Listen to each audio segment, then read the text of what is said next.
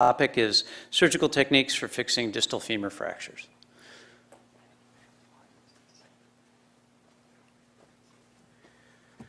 Good morning.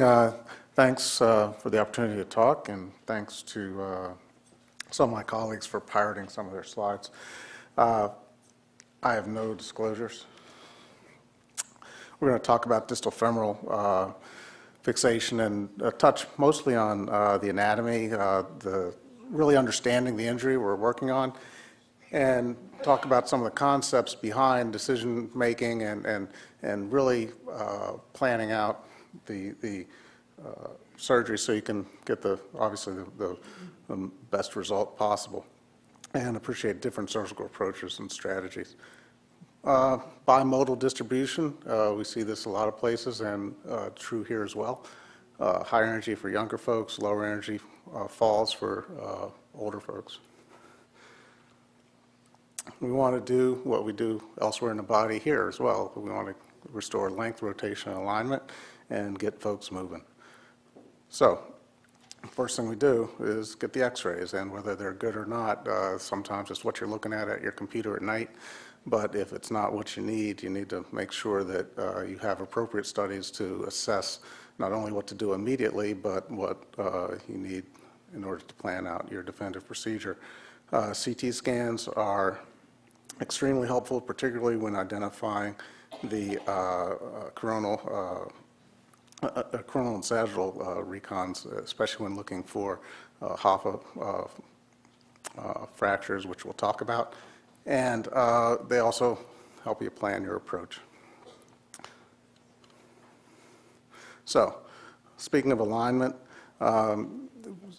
as with the tibia, there are tolerances, but you want to have an understanding of the different mechanical and anatomic axes as they relate not only to that patient's particular anatomy, but to that patient's activity level. Oftentimes patients will also, particularly the elderly population, they might be marginal or community ambulators versus a household ambulator with pre-existing flexion contractures, pre-existing prostheses. Some of these distal femur fractures are in fact periprosthetic, so there might be a malalignment or realignment there. So having an understanding of what that person's alignment was prior to the injury is extremely important. Radiographs, when obtaining radiographs, it's important to really examine both condyles so you can have an appreciation of whether or not that separate Hoffa fragment or split is something that needs to be addressed. Not knowing that and going in having not planned it can make for an unpleasant experience or a long day, and it's probably happened to everybody here, but for those of us who've been doing it for a while, it happens early and once or twice, and you try not to let it happen again. CT imaging I alluded to, and this is the key because this does prevent those bad aha moments from occurring. You can really isolate the fragments involved, plan out your fixation based on the orientation of the fragments. And then once you have your studies, you do want to classify it. This is actually a good classification. This is bone 33 and distal femur, so A, B, and C. A being extra-articular, intra-articular single condylar fractures are graded as B, and type C involves both condyles, and as you go from left to right, the complexity of the fracture itself is greater.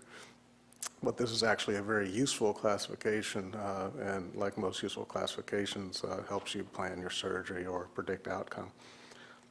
So for type A fractures, you're looking for relative stability, functional reduction, and in general, you're taking I don't want to say a two-part fracture, but two major fragments, and if you just concentrate on length, rotation, and alignment with appropriate technique, this is going to heal.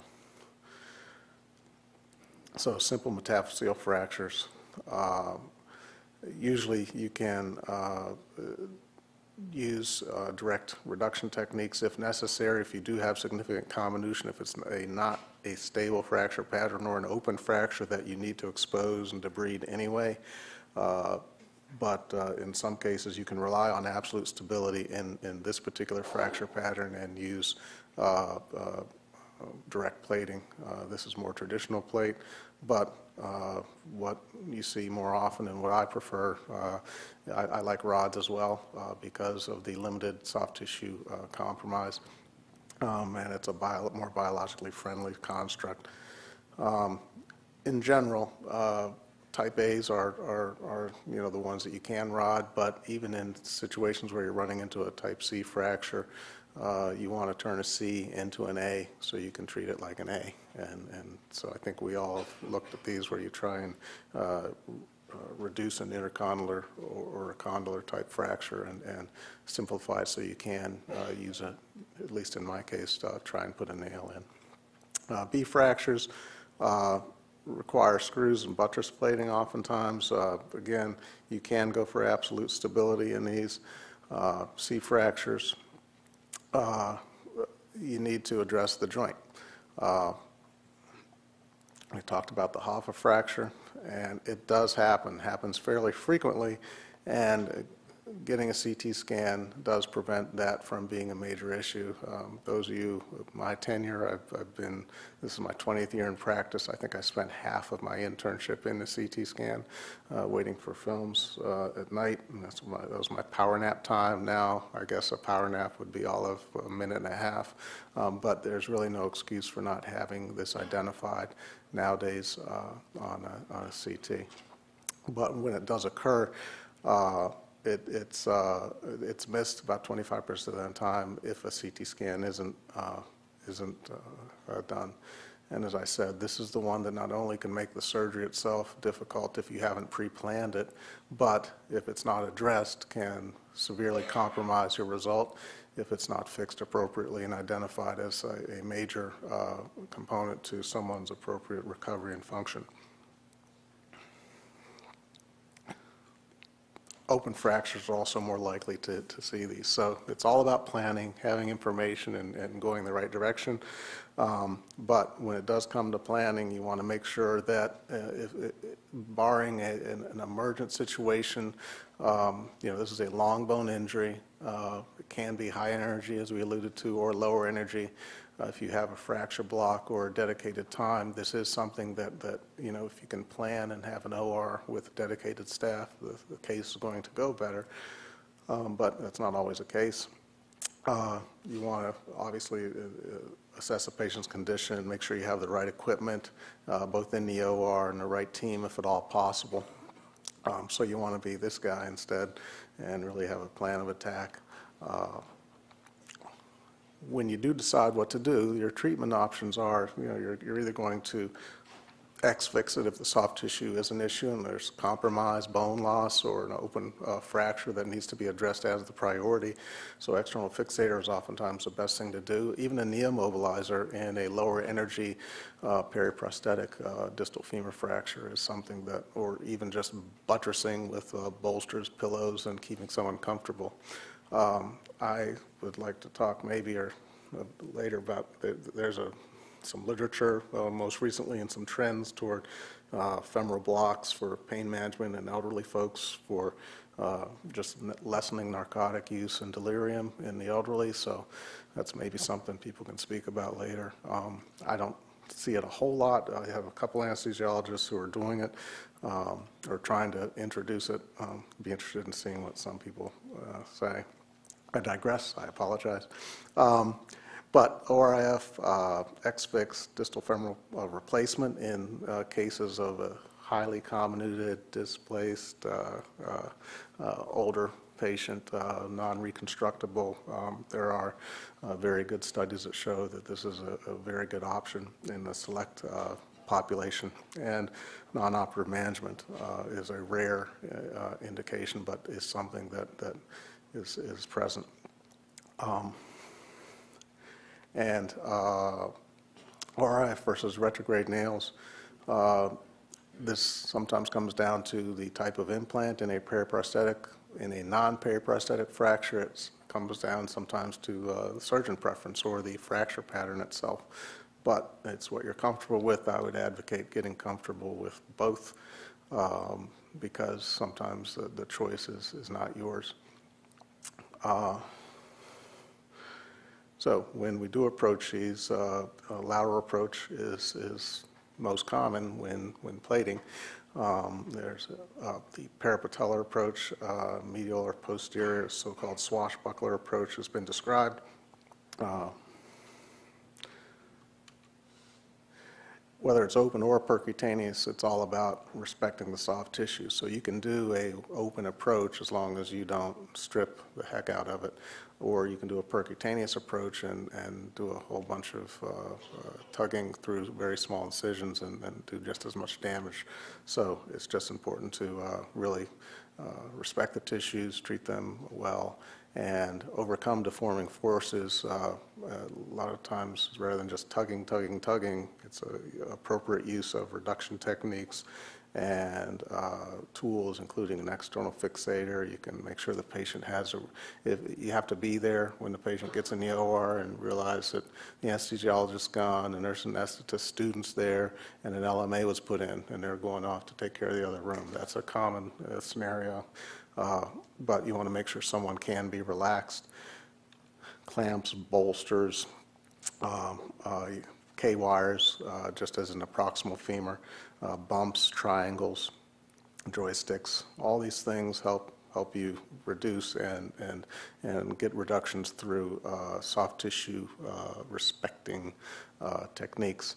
But paralysis and bumps, I think, are key in overcoming deforming forces. And blocking screws, don't forget blocking screws, can be very helpful, particularly when rotting in a capacious canal. Femoral distractors or residents work well too. Respect the anatomy, know the anatomy, realize that plate position is going to be dictated by anatomy to some degree, or to a great degree, and appropriately positioning your plate is key so that you don't have the result of a malreduction as your plate is secured to usually the proximal fragment. You don't want a malrotation deformity. I think our moderator here has spoken on this and talked about appropriately placing the distal segment dictates what things are going to look like proximally. You don't want to put your plate too far posterior. You'll get medialization of your condylar segment. You'll get screws through your notch coming out anteriorly in your patellofemoral joint if positioned, if malrotated. So you really want to make sure you take the time to position your plate, get your APs and laterals, have everything draped out so that you have a clear view, and you're not, sometimes you say, oh, it's such a hassle going back and forth to the C-arm. Take the time early in your career, or if you're just not sure, I would encourage you to get post-operative CT scans just to really, as Dr. DeLong said, keep score.